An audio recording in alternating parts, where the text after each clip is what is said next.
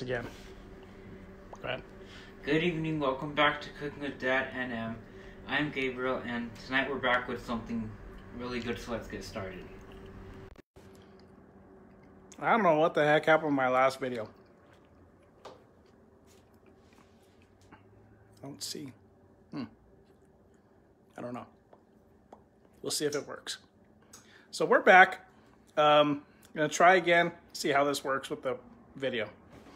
So we're going to try to make our pizza topping with the cauliflower pizza crust.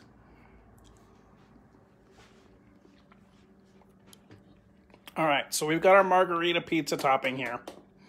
So we've got our crushed tomatoes, or whole tomatoes.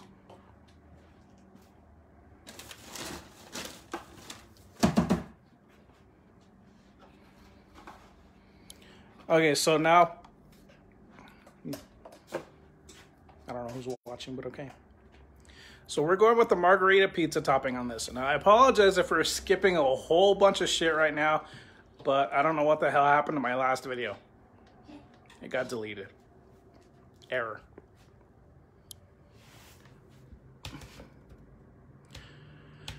Okay, so we're gonna go ahead and make our margherita pizza topping, which is relatively simple, only a few ingredients. As you can see, this is what it's supposed to look like before it goes in the oven, but it's gonna be different because we're using a cauliflower pizza crust and not a regular pizza crust. And there is what it's supposed to look like when it is done. Blah, right there. Okay.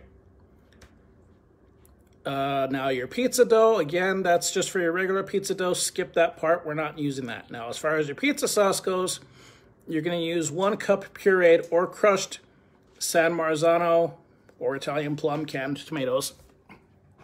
Now, what we did as far as our tomatoes, we are using these. We're using what is almost like a grape tomato, but it's just about the size of a grape. It's a salad tomato. It's relatively small. Again, it's about the size of a grape.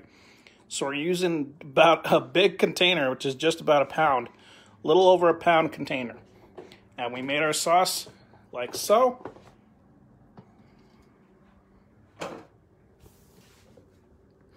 So you got that, 2 to 3 garlic cloves, a teaspoon of oil, a 1/4 teaspoon of black pepper, and a couple pinches of salt.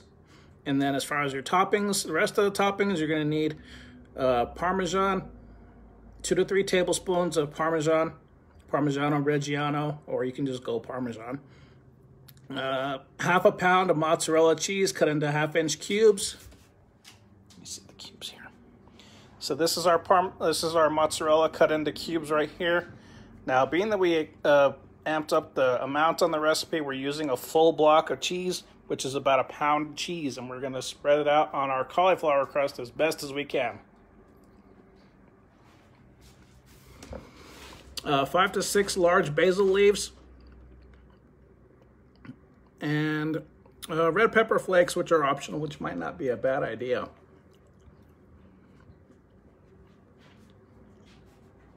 Okay. Now, the first portion of this is just going to be for prepping your actual pizza dough. We're going to skip that since we're not doing our pizza dough. Again, preheat your oven and your pizza stone. We're going to skip that. Assemble the pizza. Again, this first portion on step 7 is with the pizza dough and the pizza peel. Skip that. Okay, so what we did with our sauce here is we took our tomatoes, put them in a food processor, got them to a nice little pulpy texture, kind of like this, mixed our garlic, our salt and pepper in here, and we got what we have is our sauce right now. And that sauce right there is basic, but it is really good. I like the sauce. It's really good. It's very easy. Gabriel, what do you think? It's really good. You like it? Mm-hmm. Good. Oopsie. Didn't mean to do that. Okay, so we've got our sauce ready to go. We have all of our other ingredients. Where did the basil go? Where's the basil? Go ahead and open it. Go ahead and open that up. Separate it from the stem. Okay. Drizzle or brush the dough lightly with olive oil. Using a large spoon, add roughly a half a cup of the tomato sauce onto the pizza dough, leaving about a 1/2 or 3/4 inch border. All right, give me one of the rubber spatulas from there, please. Rubber. No, the white ones. Oh.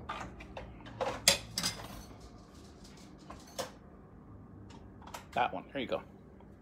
Okay, so you're going to take your rubber spatula, or you can just get a regular spoon. So what we're going to do is we're going to take our sauce and then just spread it out. I know it says get half of the sauce, but not doing that. Okay, so we're just going to very carefully spread it out across the pizza like so.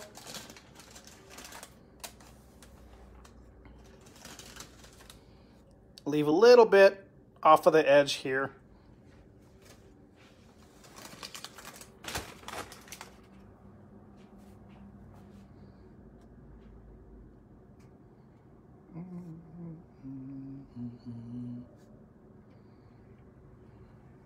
Okay.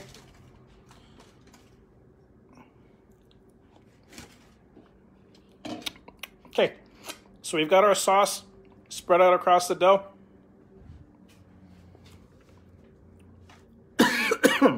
Sprinkle a tablespoon of the Parmesan Reggiano cheese onto the pizza sauce. So let's get our Parmesan. Start sprinkling just a wee bit onto the sauce. Okay, so sprinkle some. Sprinkle some of the Parmesan cheese. Put it on the back end here.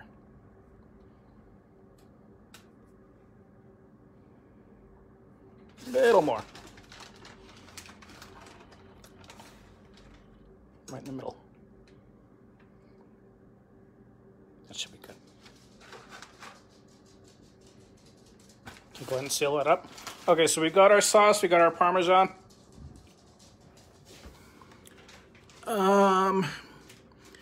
Okay, sprinkle a tablespoon of the Parmesan Reggiano onto the sauce. Add half of the cubed mozzarella, distributing it evenly over the pizza. Okay, so it says half. Let's see. So we're just going to take our cubed mozzarella and we're going to spread it out, distribute it however we want across the pizza.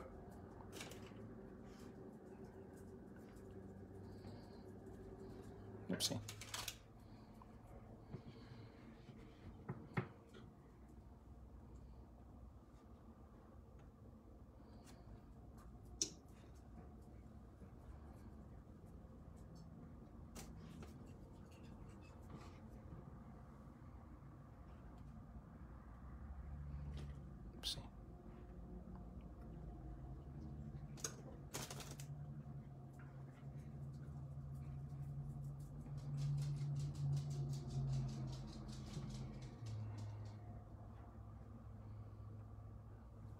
Okay.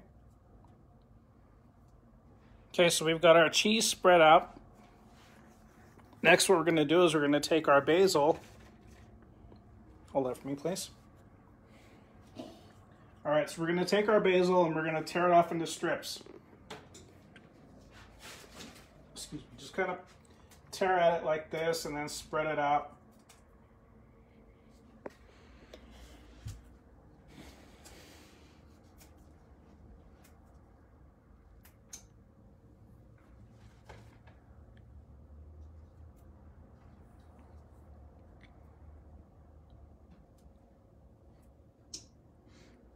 God, that smells good. Mm-hmm. Love the smell of fresh basil. Right, Lacey? Lacey agrees.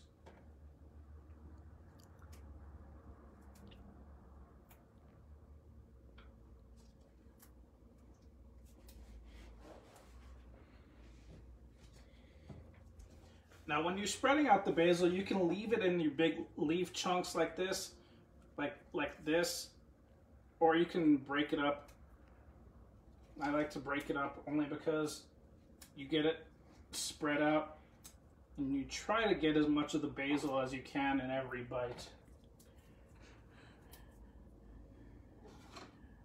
Basil is a very good spice to use. I love the smell of it. Okay.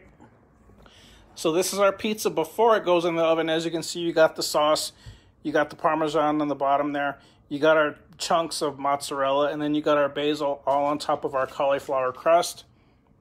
We got our oven preheated. It says preheat it to 550, but we're using a different crust, so we'll just stick it with this.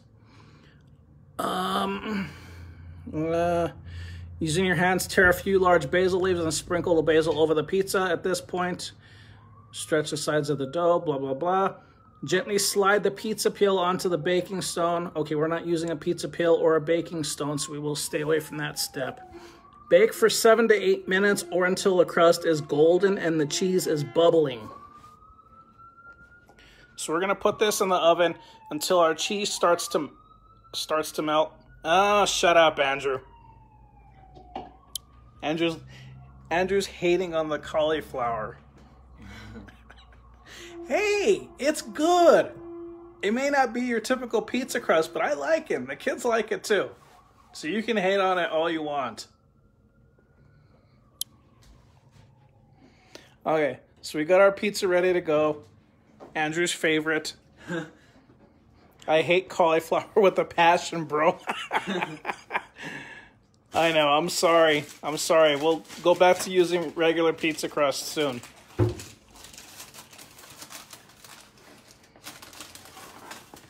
Okay, so obviously cauliflower isn't going to fly with Andrew, so you need an MRI.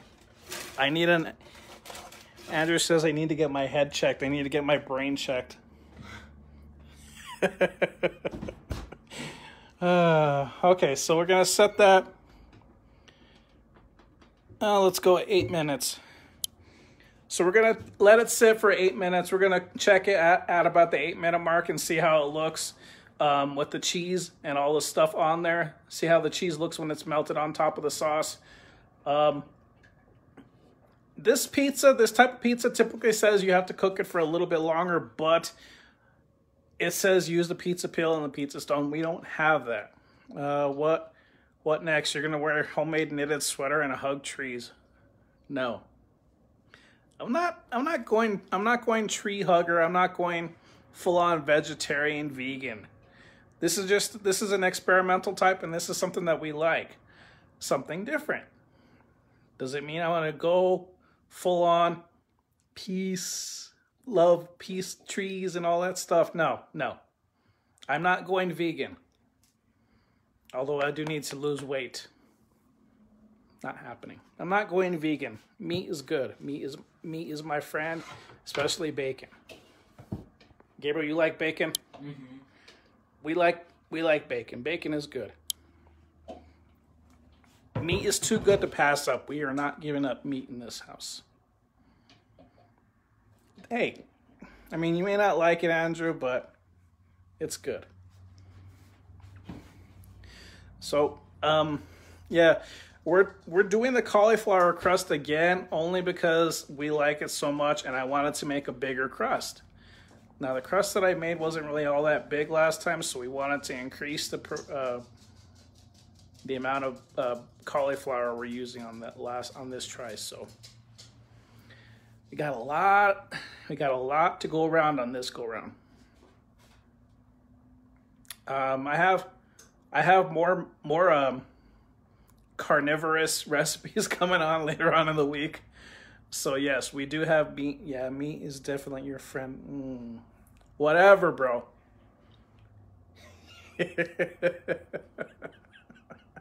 You're an ass. You're an ass, Drew.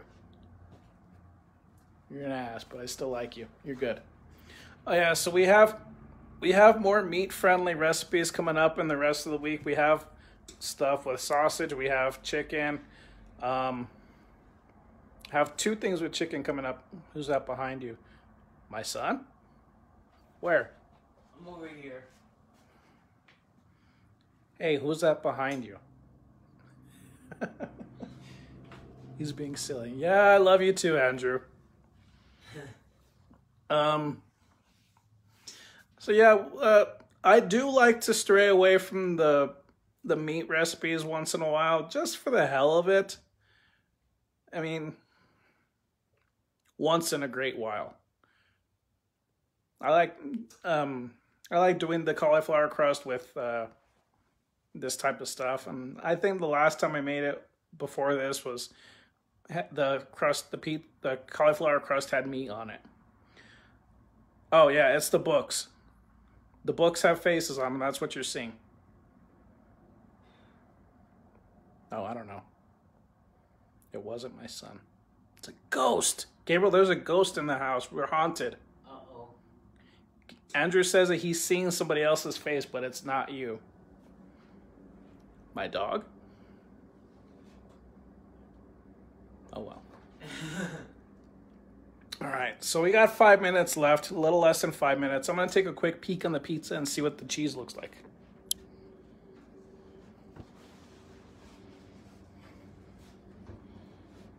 He said he doesn't like cauliflower too. My son? He loves it. Okay, so we got about 4 minutes left. I'm going to let this cook a little longer. The cheese is starting to melt. We're not ready yet.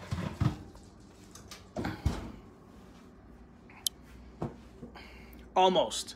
I'm going to give it another few minutes and we're going to let the cheese melt a little bit and then we'll see how it looks. Maybe let it cook another couple minutes, but...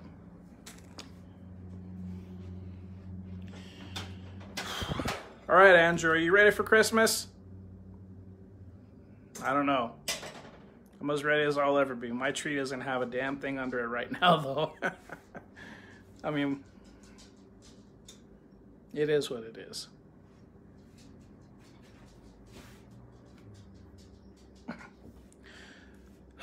Okay, so again, we're coming down to the end of 2019. Already 2020. I cannot believe we're at 2020 in just 8 days. 9 days. Ugh. 2020. I can't believe that shit. Gabriel, can you believe it? 2020? No. Where the hell is time going? I can't believe we're already in 2020. That's ridiculous. Lacey! Why? Okay.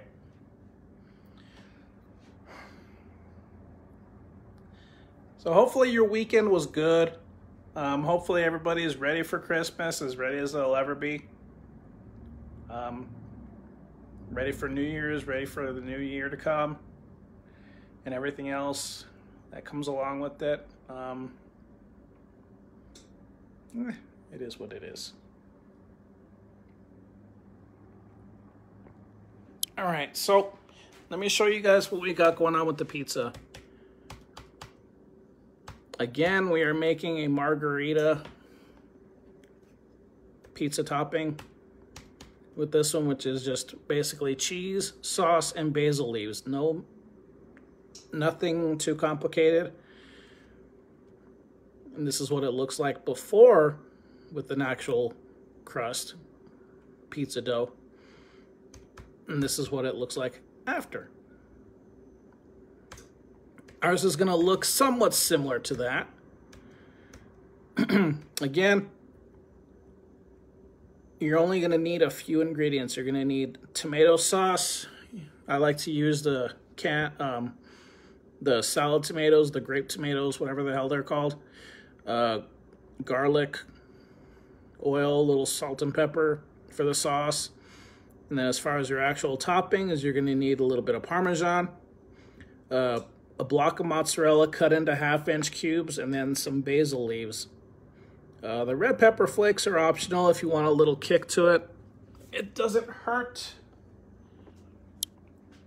A little extra kick on the pizza does not hurt, especially with some red pepper flakes. I think I might sprinkle a little bit of red pepper flakes on mine. We'll see. Okay, we're coming up on about a minute, give or take. Should be done here pretty soon. Let's see what it looks like when the timer goes off. And then I will decide if I want to put it in for a few minutes more. Okay, why the hell is it so dim? Oh.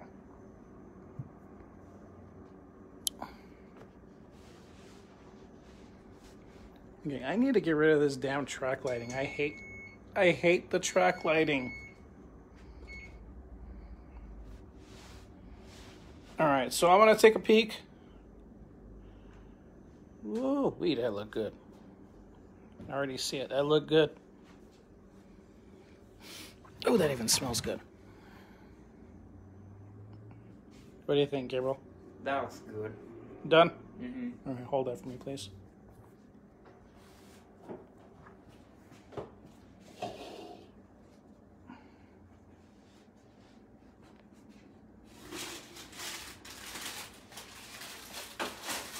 That even smells good.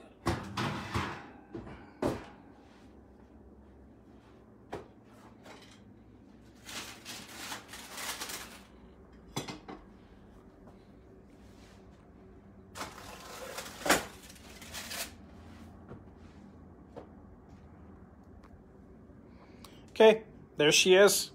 Our pizza is done. We are on a cauliflower crust. Here is our margherita pizza topping.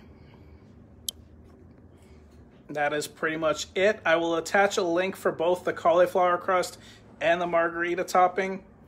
I will post a picture of it all here in a couple minutes. Tomorrow is Tuesday, so we should have a video tomorrow, I think. Yeah, I'm going to try to get a video in tomorrow. I'm not sure what I'm going to make just yet, but we'll try to get a video in. Tomorrow's Christmas Eve already. What the crap? Yeah. Damn. Okay, so we're done here. I'm going to attach pictures. I'm going to attach a link to the recipe in a bit. But we will talk to you soon. You guys have a good night. Have a good Christmas. I'll see you sometime soon before the weekend. Bye. Peace.